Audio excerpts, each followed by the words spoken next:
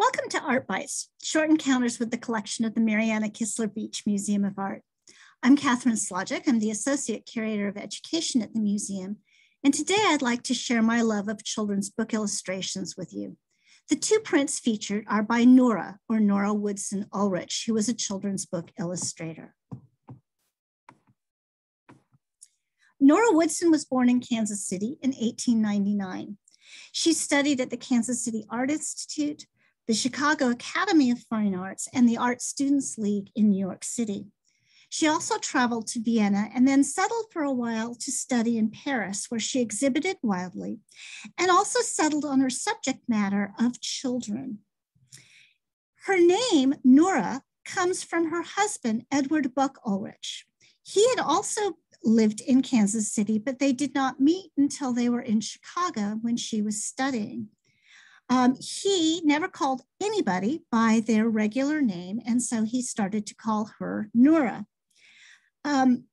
He served during World War I, and it was after World War I that they were married. And then they were based in New York City.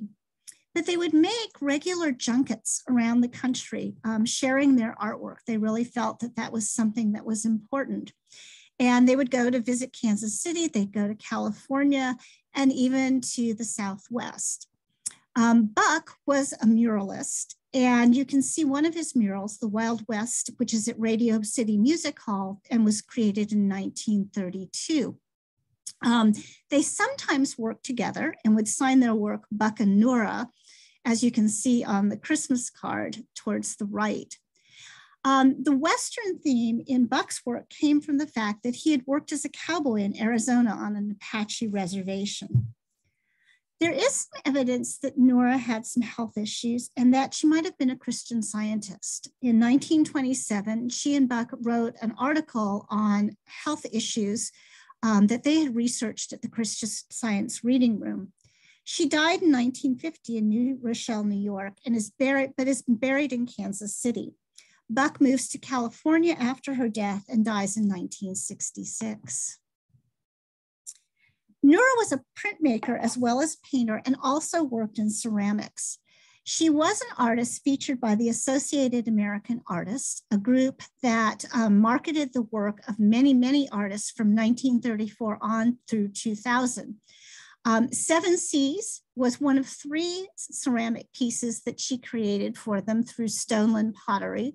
She had several prints that were featured as gift prints by the Associated American Artists and was also featured in a Christmas card collection in the early 1940s.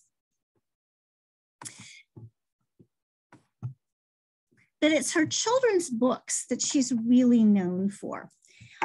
She published at least 8. She actually created the books herself. She chose the paper, she made the plates, and supervised the printing and binding. And then the books were distributed by known publishers.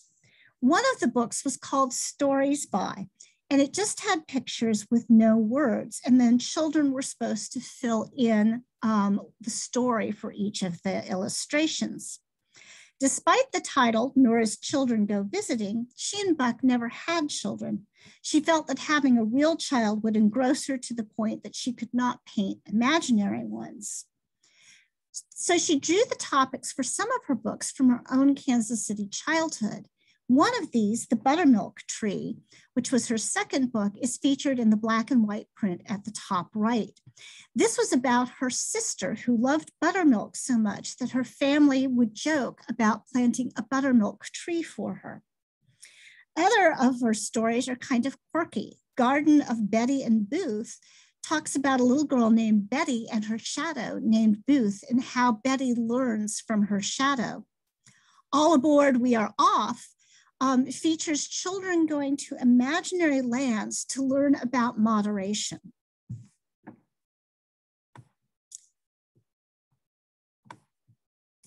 There's several things to think about stylistically when we look at Nora's work. First, both children and animals have enlarged heads.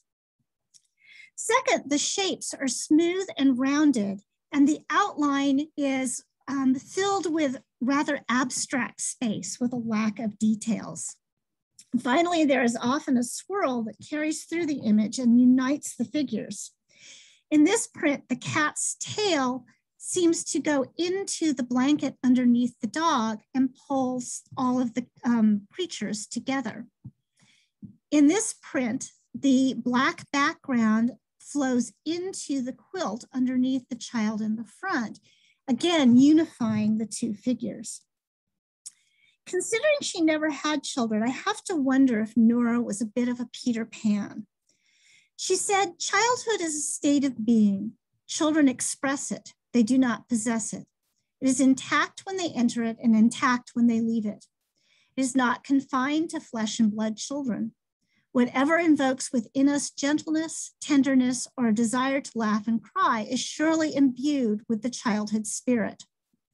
The little figures in my work are offered merely as symbols of the universally beloved state of being called childhood. Thank you so much for joining me.